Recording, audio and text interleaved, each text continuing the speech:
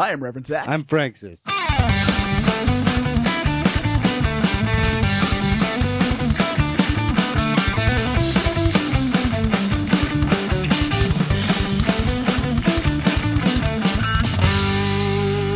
And welcome to This Movie Was a Hot Dog, a podcast where me and my brother over here, Francis, watch a bad movie, critically, financially, or otherwise. Then we review it down and totally blew the intro there. We watch a movie, then we say things into a microphone. I agree with this. This week we watched 1988's Cheerleader Camp, also known as Bloody Pom Poms. This was a listener suggestion. I don't know his name because when I went to go look at the message today, it had disappeared. John, I believe it was. Was it John? I think it was John, yeah. Maybe John, maybe not. Last name unknown. His thing disappeared. All I know is I saved the link, so whomever you are that sent this to us, thank you, I guess? Well, we always say thank you, but sometimes a thank you is said a lot differently. Well, I mean, okay, first of all, this movie stars Betsy Russell, Leif Garrett, Lucinda Dickey, George Buck Flower, Terry Weigel, and Rebecca Ferrati. So some names. I mean, Betsy Russell, Leif Garrett, Buck Flower. What was too. Betsy Russell in that was notable? She was in, like, every single Saw movie, I think. Oh, yeah. You're right. She was in a couple other things. But, I mean, Buck Flower, I mean, he's just this scraggly-looking dude with a mop top and like a lot of facial hair. He's an older guy. You've seen him in 1,000 things. Leif Garrett is like a 70s pop singer, something, I think. I don't know. This is, as in case you couldn't guess from the movie, from the title, Cheerleader Camp. It's supposed to be a slasher movie, but it's not. It's kind of a slasher movie, kinda. If you watch the second, or the, I don't know, last eighth of the movie? Well, yes. I mean, people die, but, like, it got so far into it without any slashing that I was starting to think maybe this was, like, a psychological thriller or something. Which we've seemed to have a lot of lately. We do? Oh, well, you know, the sidekicks thing, you remember that? Okay, well, that wasn't a psycological thriller, We made it out to be. Well, we made it out to be. We didn't have to make this one out to be, and it just was. So this movie starts with the most boring credits in the world. The music is just like bling, bling, bling, wow. It's just sounds. It's just creepy sounds.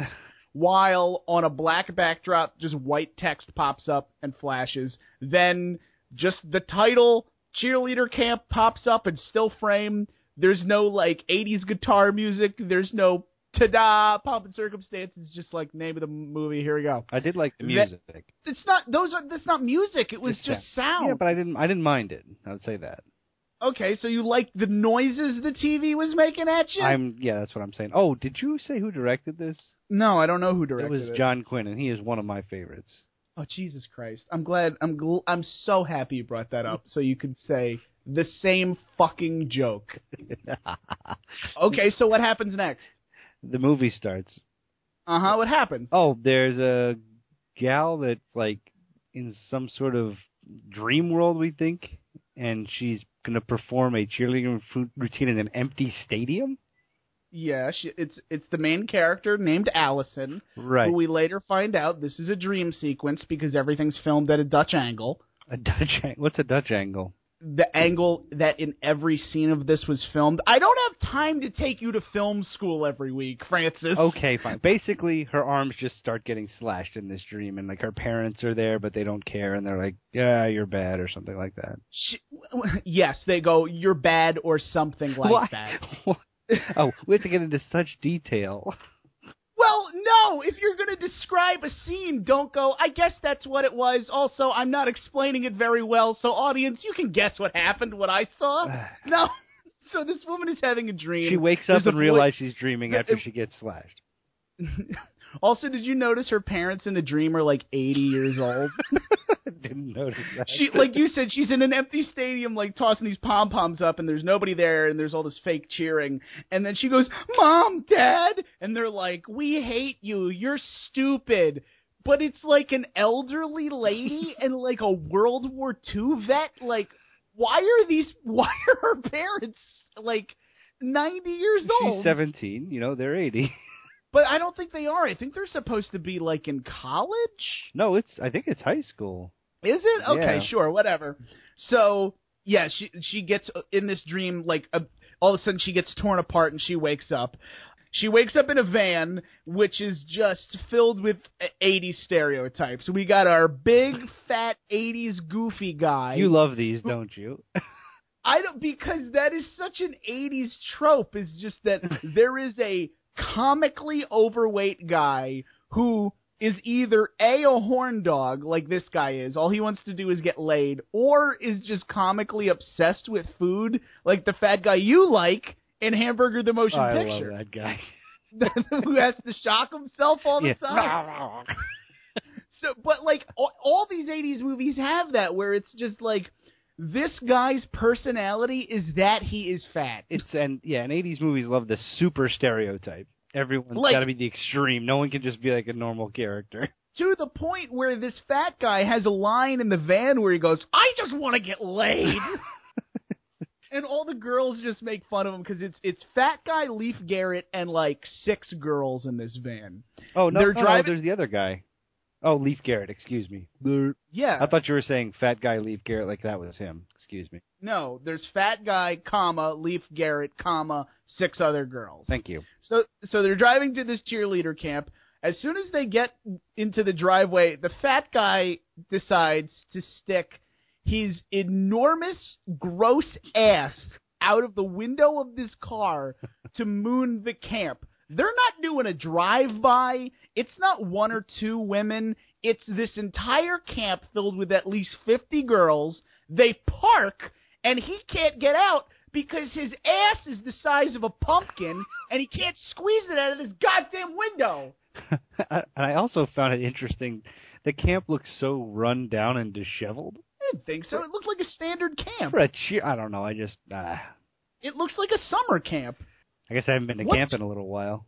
What did you need it to be? I thought it would be, everyone had like a dorm room and... They share cabins. Well... You see them in cabins with beds in them. Yeah, I know. I just thought it was going to be something different. That's what a camp is. I haven't been in a while. Oh, well, they haven't changed it much since you went. Oh, and so I don't know. The name of the camp is Camp Hurrah. So, literally, this fat guy is, like, for 2 minutes trying to get his ass out of this thing. So, like, while everything I'm about to say is going on, in the background of the scene is just this guy's ass. It's pretty gross. So, they get there, they have all of this dialogue. The one camp counselor, there's only one, who's like this late 30s woman who's just playing like a snarky bitch. Ms. Tipton. Comes up, Miss Tipton walks up to the van and she starts taking roll call.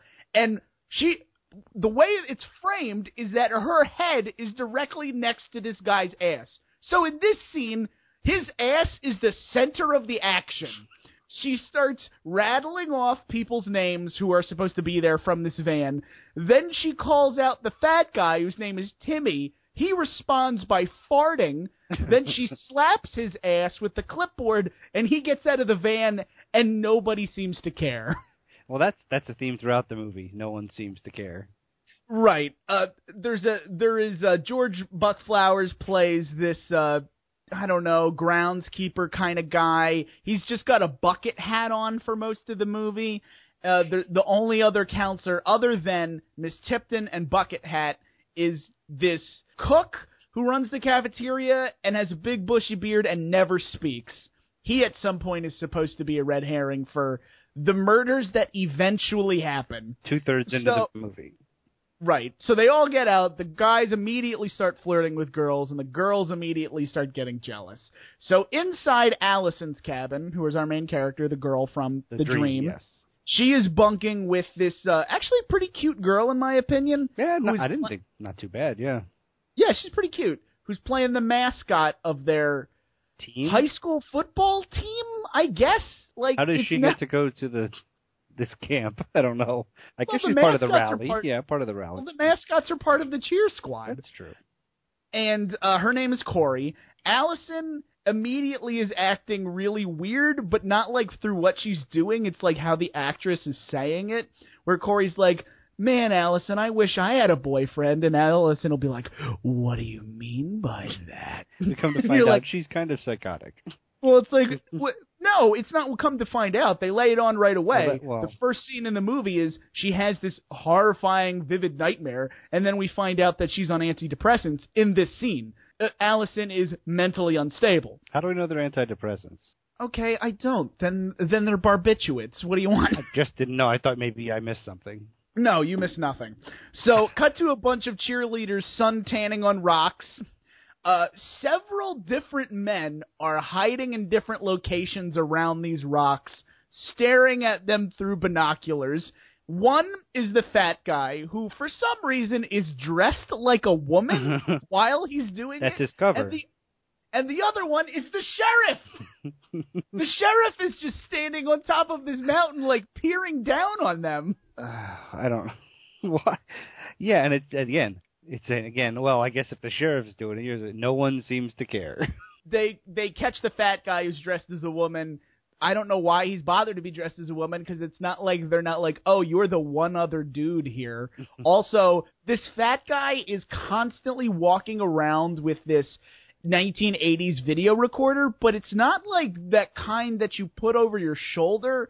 It's like a cube for some reason. It's like it's just the shape of a VHS cassette, but it's usually they were the ones you put. Yeah, the shoulder thing, right? But it's not that. It's like instead of being long, it's like wide at the end. It's strange. It's really shaped weird, but this guy's always walking around with one of those. So when they find this guy, it's like, of course, you're the fat. We all saw your ass. We know who you are. So they throw him into the lake. Cut to cheer practice. There is this weird transition that happens several times in this movie where they'll cut to a scene, and then all of a sudden, the screen will just flash red. Like, instantly it's red, and then it fades back into the scene, and I couldn't figure out why. At first I thought this only happened when Allison was having her dreams, but that wasn't the case. Then I thought it was only when somebody died. That's what I thought at first. But that wasn't the case, because they do it like 3 times in the beginning when no one's dead, and then by the time people start dying, the red flashing thing stops completely. Short on budget. It's a no more flashing. No? I don't know. That's not hard to do. You could just expose the film. It's so strange because it's almost a centerpiece for the first 30 minutes. Like, every time this red flashes, it almost makes you go like, oh, something's about to happen. But then nothing happens, and then when things start to actually happen in the movie, we never do the red flash again. So I don't know why it happens at all. I guess we'll just chalk that one up as a loss.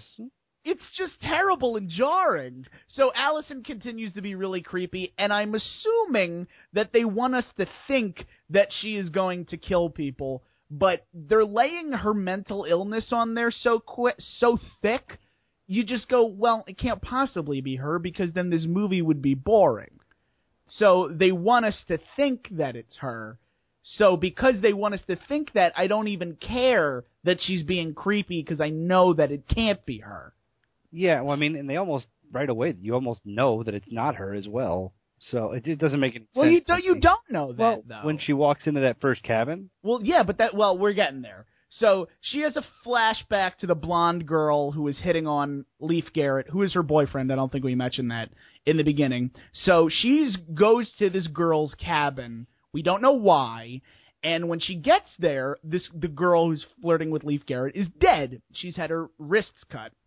Apparently suicide. Well, that's what they think. Yes. But after they find her dead body, the next scene is the entire camp inside this girl's cabin staring at her dead body. Where are the police? None of them are crying. No one is screaming. And they are looking at this freshly dead body of one of their peers as if, like, an expensive vase fell on the floor. Like, they're just like, oh, that's a shame. Oh, that's terrible. I'm inches from a dead body. I sleep in here. My stuff's next to her bed. No, but, like, it's a camp filled with teenage girls in the 80s. Everybody should be losing their goddamn mind. And Nobody cares! And again, I always say, is anyone going to call the police? Well, we get there. That's part of the plot. Eventually, but... Well, yeah, it's part of the plot. But anyways, doesn't the fat guy even, like, videotape it? Yes. Yeah, okay. But, I mean, that's just, he just always has his camera out. It's just always there. But, so, the bucket hat is there, like, looming over this dead body, and the counselor yells at Bucket Hat, "Will you hurry up with that?" Like it's a spilt milk or something. Right, like you mean cleaning up the dead body? and to your point, no one's ever like, hey, let's call the police. Also, guess what? Camp is over. At that point, in real life, yes. Everyone get back in your vans and go home. I would say one dead kid is enough to cancel camp. Camp is closed today. You know what? Camp's closed for the summer. Don't bother coming here. Camp's done. And that makes it even more interesting in the next scene. You mean when they're just gathering up this dead body in a tarp?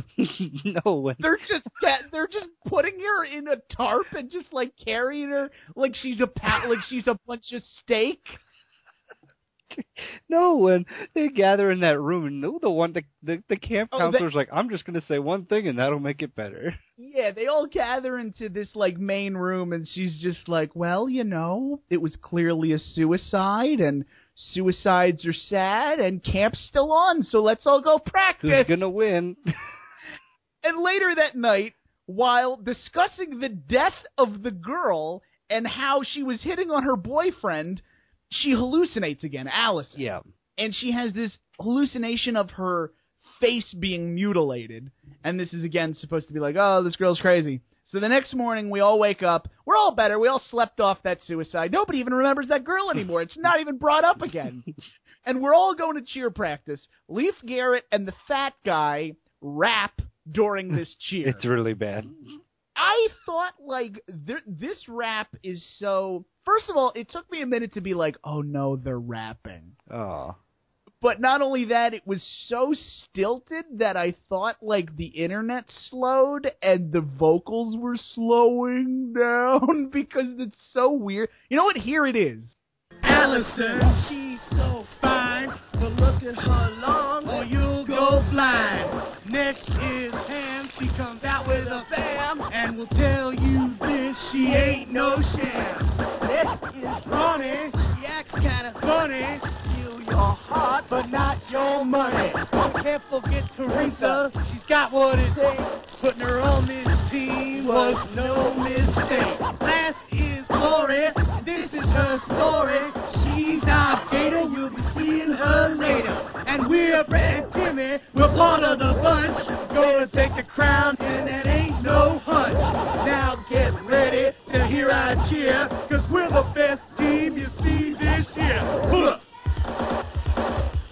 So cut to mascot training, where Corey, Allison's roommate, is sitting in a room with other mascots, filled with other mascots, all wearing their masks, and the counselor is forcing them to eat with their masks on. Yeah, and it's like, what, one's trying to put it like in its nose, even another one's trying to put the straw through its eye.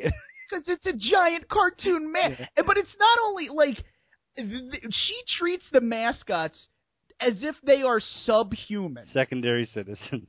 Not secondary citizens, as if they're not people. She literally says to Corey, when Corey takes off her mask and she's like, I'm not going to eat like this, the woman goes, you're not a person, you're a mascot. You're not even a human. So, cut to Allison, who goes into the kitchen to get a drink, and she goes into the walk-in fridge, and she sees the creepy cook wearing the necklace of the dead girl, which is supposed to be a red hair. Yeah, to make us think the cook might be the killer. But why would he wear it? Yeah, it's a teen girl's cheer necklace with her initials in pink. I mean, steal it, sure, whatever. But wear it? Yeah, and again, people would be like, yeah, you take one look, it's kind of suspicious that you're wearing that. Well, they do that. Do they?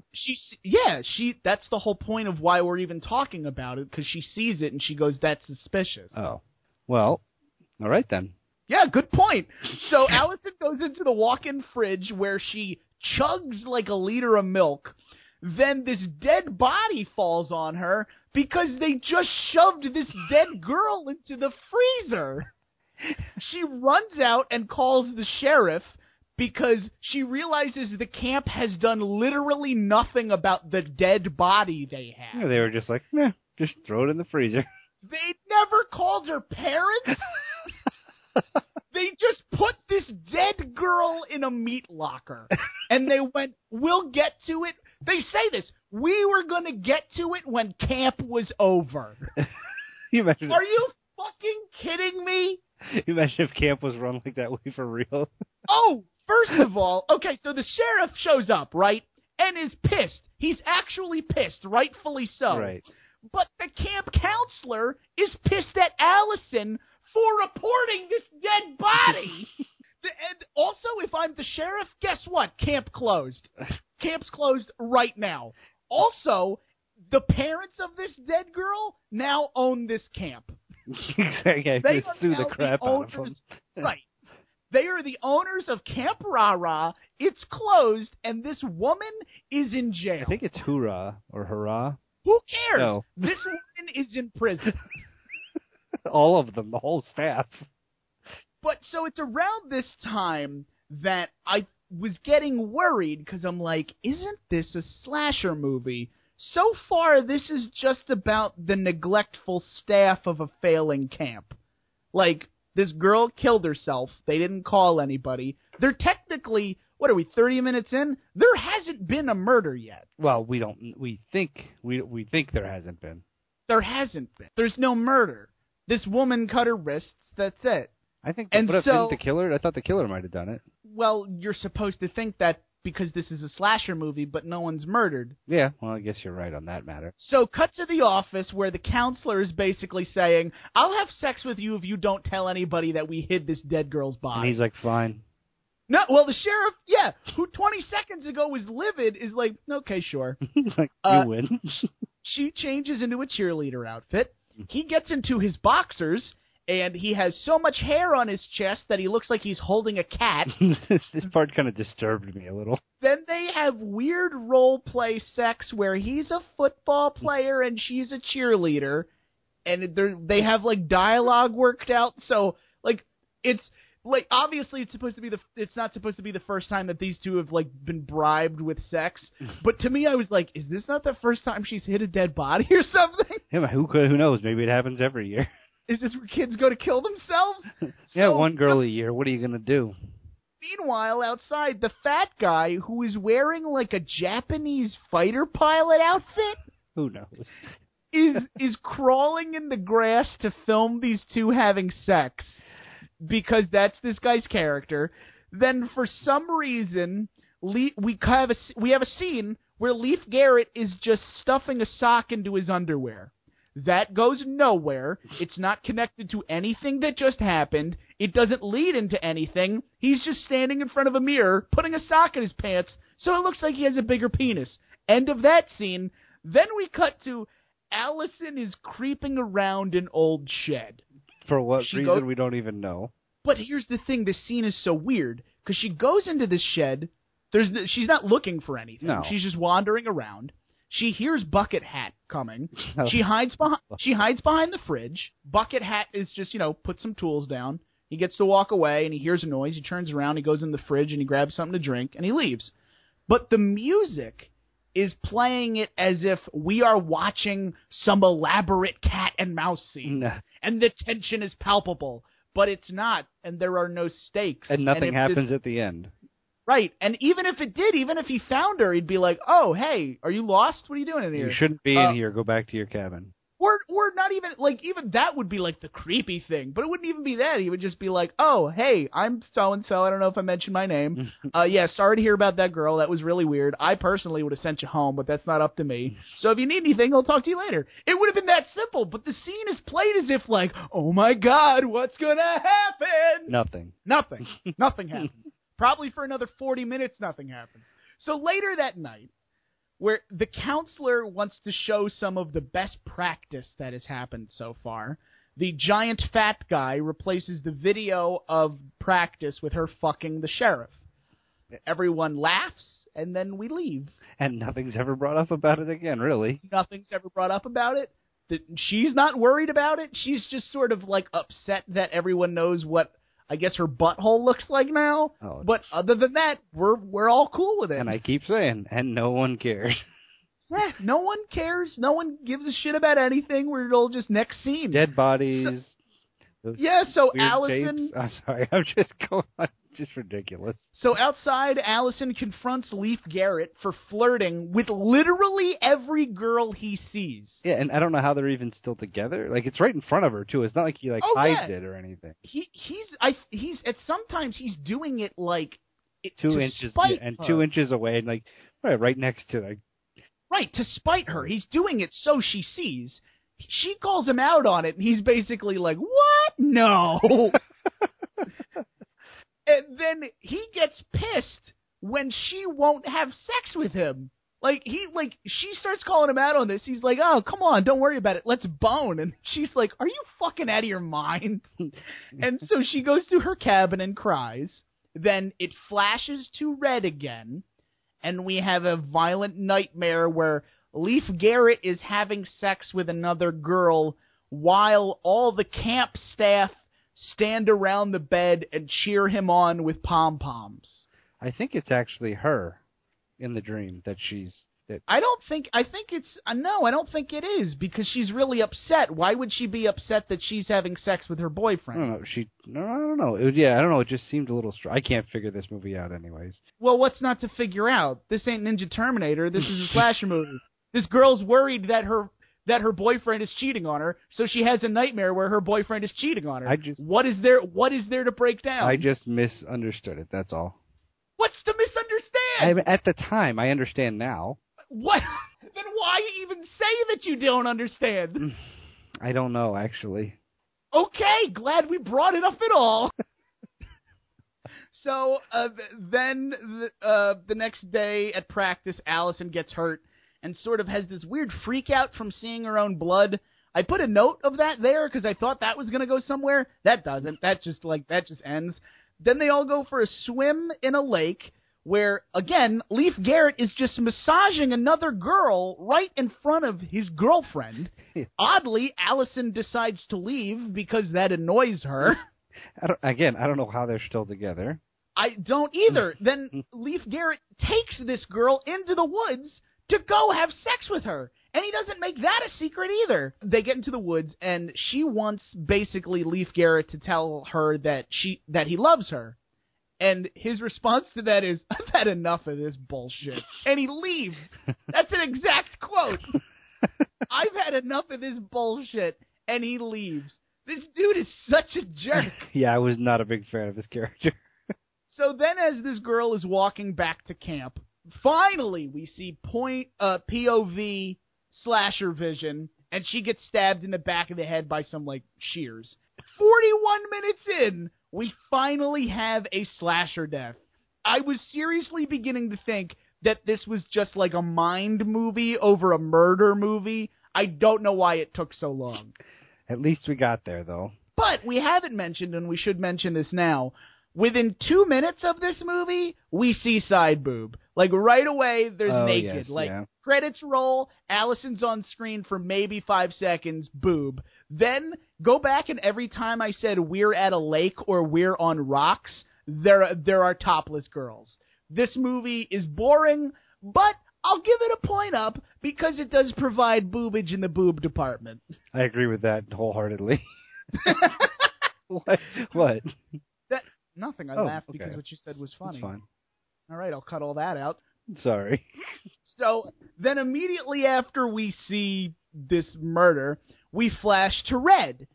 So now I'm like, I thought the red was murder, were nightmares, but I guess maybe they're murders, and Allison is having a nightmare. So at this point I'm like, did that murder even happen? Because the red flashes mean nightmares, but we just saw murder and then her nightmare, And I was like, what is this movie even about at this point? Is this about a killer, or is this about a girl having a mental breakdown? You just confused the crap out of me with all that if this, then that, and only if this. Well, didn't you see that when you watched it? Yeah, I did. It's just funny to hear you say it that way. So then she has a vision in this nightmare of her killing that girl and Leif Garrett, and she wakes up in her cabin. Later that night, they have the mascot contest, which just involves them jumping around, like they just jump. Corey loses. But it's rigged. And, well, it's not. She loses and gets a look at the bitchy counselor as if it was rigged, but she didn't do anything that the others didn't do. It's not like she was doing backflips and somersaults and one guy just, like, did jumping jacks. They all just hop around. Well, she looks as if she was cheated out of a gold medal at the Olympics. You're in a fucking alligator costume in the middle of a cheerleader camp. Who gives a shit? She did get the biggest cheer. Did she? Yeah. Who cares? So now there is like 20 minutes of just straight up cheerleading. We just sit through like 5 different troops just do their cheerleading routines, and it's awful. I was bored out of my mind. Well, yeah, there wasn't a lot to see. No, and it's not even like they got. I see. Here's the thing. I don't know if cheerleading nowadays is just more of a competitive sport, and they actually, because like cheerleading in schools now is less about like actually cheering on the teams and more of like these are girls doing gymnastics and it's like a team sport choreography now. And stuff like that. Right, and stuff like that and looking impressive. So does this movie's cheerleading look like absolute dog shit because cheerleading has gotten more professional and better since then, or because they didn't hire anybody to show them what to do, so they're like, jump around and throw your pom-poms? I would go with the latter, probably. Well, either way, it looks terrible. But we watched so much of it. So Allison's team is wondering where the girl is who died. Her name is Pam. Because we say Pam 1,000 times. So, because they don't know, and they don't know she's dead. Right. So at this moment, nobody's worried about anything. They do the routine without Pam, and they lose. And now they're going to have the Queen of Cheerleading Camp competition, which we don't know what the nomination process is. All the nominees know who they are, and it's I don't know what the rules are either. There's like a cheer. They go and they do a cheer off, but all the cheers are the same volume. And so I don't know how we determine who wins. But one of the cheerleaders is worried about Pam, so while this is happening, she sneaks out to find Pam. Allison doesn't win Queen, but takes it very well. She's like, oh, congratulations, other cheerleader. You earned it. I'm glad you won. And it's someone on her team, so yeah. Right. And then, but right after that, Leif Garrett walks up to her and he's like, don't you even care that you lost? If you cared about your life, you could be anything, but you're just a loser. So mean. She's like, fuck you, dude. It's so mean. He's such a dick. Oh, man. So now that I guess this 48-hour cheerleading camp is over. 2 days. I'm like, what? Like, why? What was the purpose of this camp? What was the coaching? I didn't see any coaching or learning. There's no coaching. The first day they get there, everybody just sort of hangs out. Day 2, there's practice, but practice for what? It's not even like they are getting trained. They show up knowing these moves, and it is only 2 days. Because we have the first night where the girl dies, then the next day they all do practice, then they go to sleep, and the next day is this party. Like, this camp is only 2 or 3 days long. What is the point of it? Just for that competition, I guess. What competition? No one's there to see it. Yeah, I know, and they make it out to be like it's some huge honor. Right. So now there's this party, but everybody's drinking because it's the 80s and you could drink whenever however old you were. It didn't matter. So while it's going on, Leif Garrett goes to look for the girl who is looking for Pam. Right. Then Corey goes out to look for Leif Garrett, who is looking for the girl who is looking for Pam. At this party, by the way, there is a punk band who several times while we cut to them, the lead vocals are playing, and the singer is not opening his mouth. I didn't even notice. He's just standing there rocking back and forth with the microphone, and there's music playing, and there's words happening, but they're not coming out of his mouth, so I don't know who's singing Maybe them. the drummer was the backup vocals.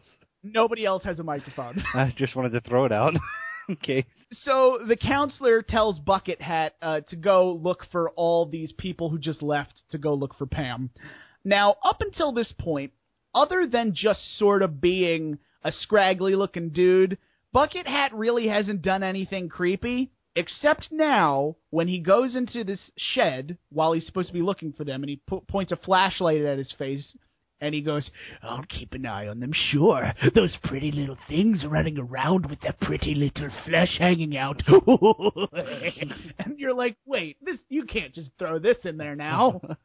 You haven't been like this for an hour and 10 minutes. Why right now? Yeah, they're trying to throw us another red herring. That's the thing with this movie. Like, none of these red herrings seem believable. Like I said, Allison's is spread on so thick that you go, it can't possibly be her. Yep. Because it would be too obvious. This Bucket Hat guy is supposed to be the person that makes us think that it's not Allison. But there's no build-up to him. He's actually genuinely a nice guy through most of it. The kids think he's creepy just because he's an older guy with a beard, but he actually is very helpful. He's like, oh, we got a phone in here, you can do it. Oh, you're lost? Oh, don't worry, I'll help you carry your luggage. He's a nice guy. And then all of a sudden this happens? I'll get them. This isn't earned. You can't just do this. I thought for a while it might be the sheriff. Well, the sheriff isn't even in the movie. He has sex with that woman and then he leaves. There's nothing to make you think that he's bad. Other than he's another man in this movie, so sure, throw him in the pile. So the girl looking for Pam finds Pam's body, then runs out to a trail because she's screaming. It's followed by a truck, and the truck hits her and impales her on a tree. So now we've actually got a death. Yeah. We got about 20 minutes left in this movie, and we've actually got another kill. Yeah, and I thought that death was quite awesome. The whole truck through the tree thing. I mean, it was pretty standard. It was nothing to write home about. I mean, and that's another issue I have with the movie. Like slasher movies, you go to see a slasher movie to see the kills, the gore, or at least interesting ways that people die. Yeah, that's true. Like the first one, this girl just gets stabbed in the back of the head and she's dead. And then this one, this girl gets hit by a car. It's not like we see her explode or we see her eyes pop out of her head or we even see her get hit by a car. She just gets hit by the car and then that's it. It's not tremendously interesting. Also, now that these kills are starting to come in, they've come in so late in the film. At this point, I'm just like, yeah, just be over. Don't worry, it's coming. Yeah, oh yeah, it's coming. So now Allison goes out to join the search squad, and she runs into Leif Garrett, Corey, and Bucket Hat. They all converge on the same spot. They ask Bucket Hat if he found Pam, and he says, "Do I look like a newfangled computer?" The best line in the movie. I'm like, I don't know why a computer would help with that. So you haven't seen them? It's like, yeah. You could just say no. Simple yes or no right here would suffice, bud. I wasn't asking you to do my calculus homework. I was just asking if you've seen another person. I don't know why you being a computer would help that. No, I wasn't accusing you of being a newfangled computer. Newfangled. You know what? We'll ask somebody else. We'll go inside. Thanks. You stay out here. So, and after he says that, Buckethead just says, "Go back into the party. I'll look for them." On the way back, they all speculate that despite the fact that he hasn't done anything creepy, that he is the one who is making these people disappear. And when they get back to the camp, Allison decides to call the sheriff because now they all agree that there is a killer on the loose, even though they have no reason to think that. They haven't found a dead body. None. Nobody knows anybody's dead. And they jump to it was almost as if they were writing this movie and went, oh, this is the end where they realize the killer's after them, and they just wrote that in there without actually making them know that there's a killer. We missed a scene or something. I gotta check out the director's cut of this. I'm sure it's like Lord of the Rings. It's like 3 hours long and has 7 different endings. Oh God.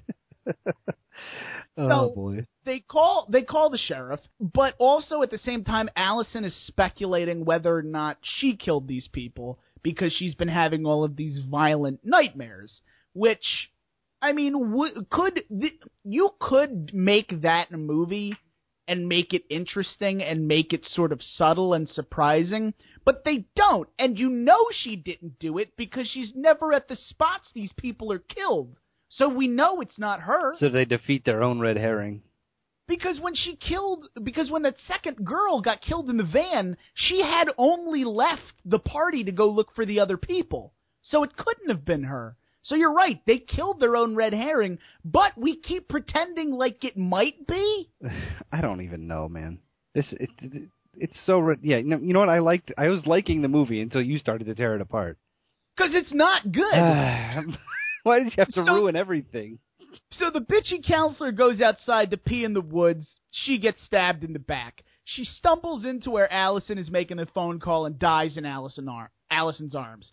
Corey shows up, and Allison is worried that people are going to think that she did it because they're going to think Allison's crazy, even though nobody actually thinks that. So Corey helps her clean the blood off her uniform and, I guess, clear her name. The big fat guy, who's still in the party, drinks an entire handle of vodka, throws a girl over his shoulder, and walks outside to go have sex with her. Instead of having sex, he finds the dead body, and he brings Leif Garrett and friends outside to show him the dead body. With about 15 minutes left in this movie, only now does the rest of the camp find out that something is wrong. And immediately after that, everyone leaves. Yeah.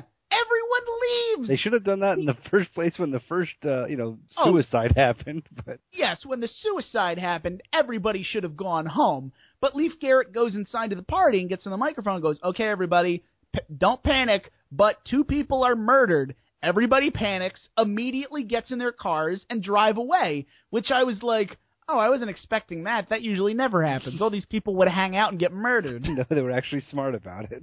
They were actually smart, so all 50 of these people leave. And even Leif Garrett is wanting to leave. The only reason our main crew is still there because they still need to get Allison and Corey, but they are planning on leaving. They get Allison, they get Corey, they get in the van, but start. No. Yeah, because the wires cut or something. They cut the wires, the wires that start your car. Bucket Hat is also just wandering in the woods. He finds one of the dead bodies, then runs to his shed to get a shotgun. So they still play him kind of as a red herring, but we know he's not because he found the body. Because we're seeing him react to these dead bodies in fear. So, if you're going to make this movie, don't show that. It's like a positive and a negative of the same number. They just cancel each other out. So he scares the kids by firing the gun into the air because he thinks one of them is the killer. They all run away in fear because they think Bucket Hat is going to kill them, right? Like, they all split. The girls are falling and running into the woods. The fat guy runs about 30 yards, stops behind a tree, sets up his camera on a tree stump pointed at him. He stands in front of the camera and goes, "It's very quiet out here. Uh-oh. My giant lizard needs relief."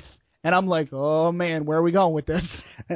And it's like, why is he doing this? I honestly thought this guy was going to start jerking off on camera. Like, the way he was saying it, yeah. He was like, there's a giant beast that needs to be released, and he's unzipping his pants, and I'm like, first of all, you are within feet of a guy that you think is trying to kill you. It's the same scene. There's not even a scene change. Why did we stop running for our lives to possibly make a sex video of you jerking it in the woods? Fortunately, he just has to pee. But that's not even any better. Why did he film himself taking a piss? He can't help himself. It's a compulsion. A compulsion for what? I don't know. So the rest of them get back to the van. They're like, oh, no, where's Fatty? Leif Garrett runs into the woods. And by runs into the woods, I mean runs off frame, stands next to the camera for 5 seconds, and runs back because he's not even gone. He's yeah, and he brings the camera back. He brings the camera back, and they're like, I can't believe he's doing jokes, which you're supposed to think that he's dead, but I can't believe he's doing jokes either. Thanks for reassuring my thoughts. I'm glad it's not weird. So they take the guy's recorder back to the cabin. They watch the VHS tape. They see him do his weird I'm going to pee in the woods skit. And then an axe comes and chops him in the gut and he dies. Saw that coming.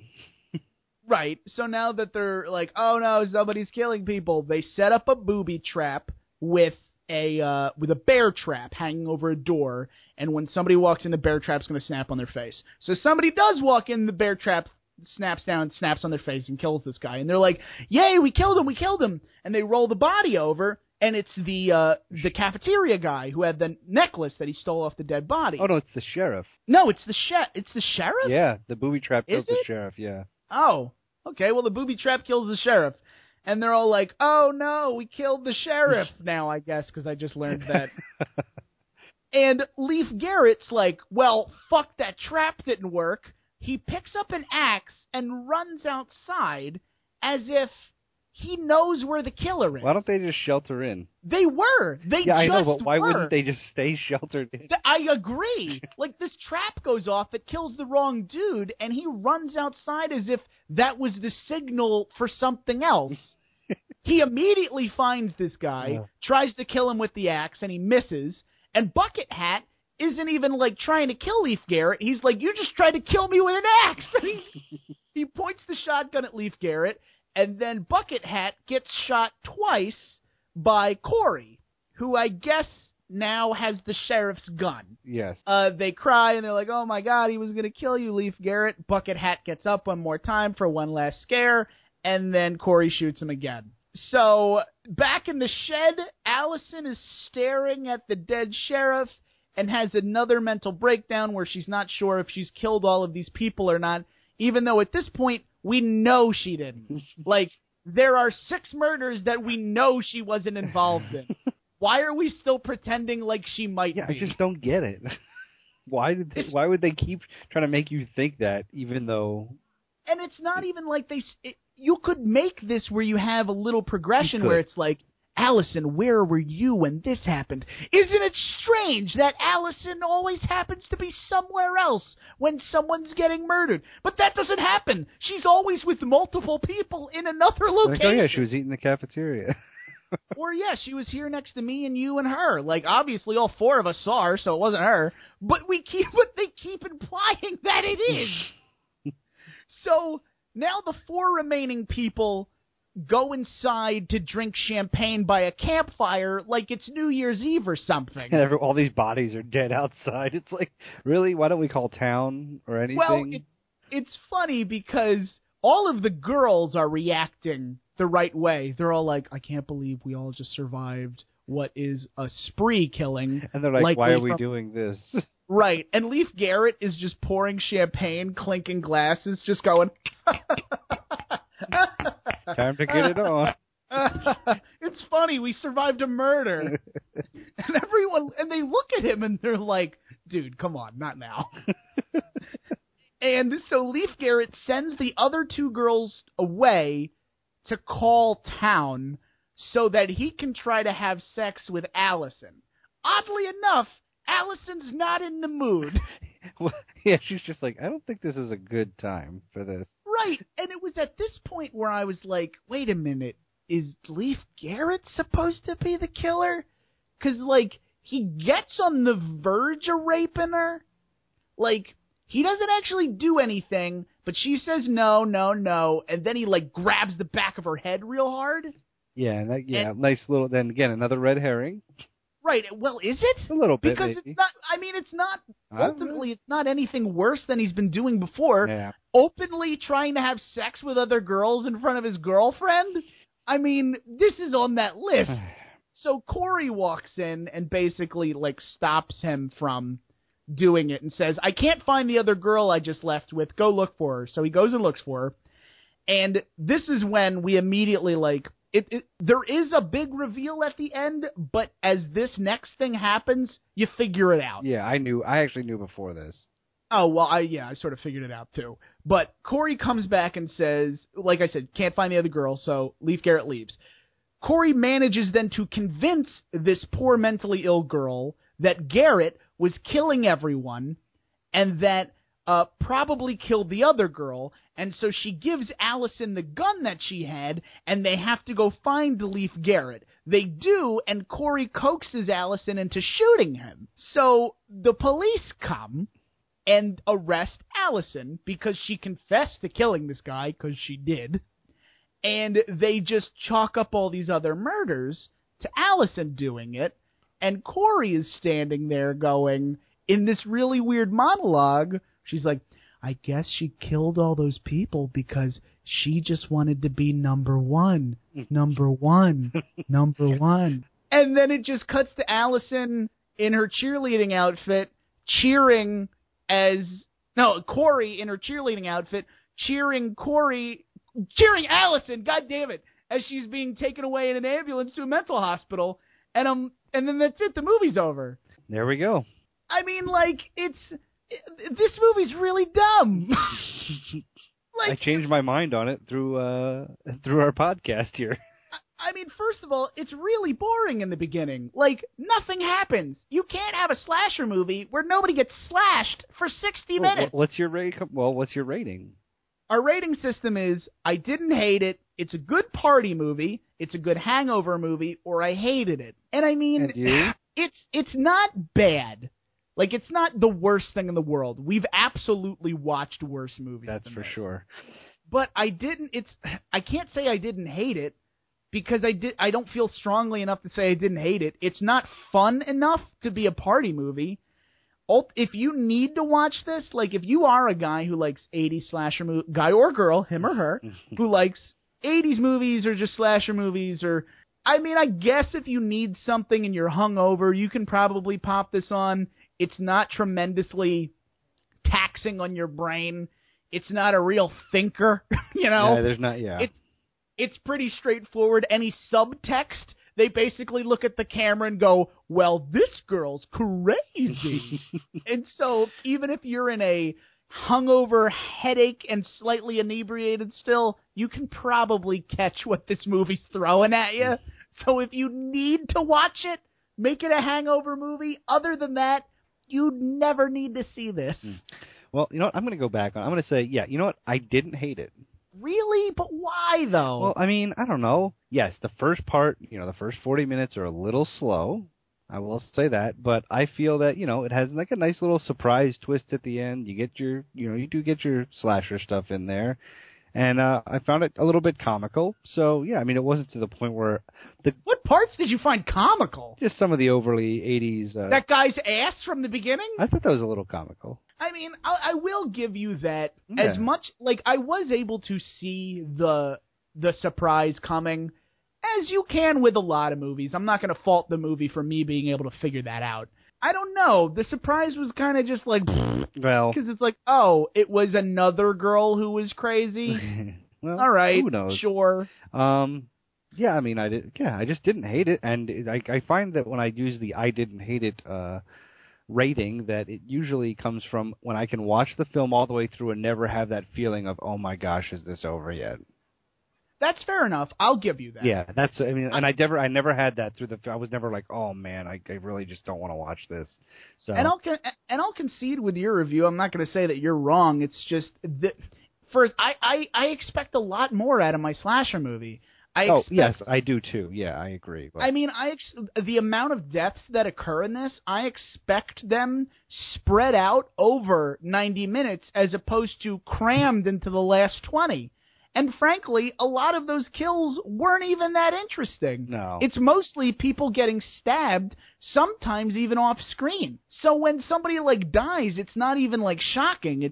And once everyone leaves, right? You go, okay, well, obviously Allison's going to be left because she's the main character, and everyone else is going to die. There's not even that, character buildup of anybody else to like, oh, maybe it's this person, maybe this person's going to live. It's just, once we get into the killing, you're kind of like, all right, I see where this is going. Yeah. But well, that's all I got about it, man. That's all I got, too. It wasn't a tremendously interesting movie this week. Nah. But if you have any questions, comments, concerns, or hate mail, you can send us hate mail at moviehotdog@gmail.com. We have a Twitter you can follow us on, at moviehotdog. We have a Facebook. You can send us comments, like us, message us. That's where we've been getting all of our requests lately. That's This Movie Was a Hot Dog on Facebook. If you get this on Podomatic or iTunes, please rate and review and subscribe, as it really helps the show. I have nothing to say. Francis, do you have something to say? Yep, just thanks, John, for picking this for us. And, yeah, This Movie Was a Hot Dog. We're also assuming his name was John. The end.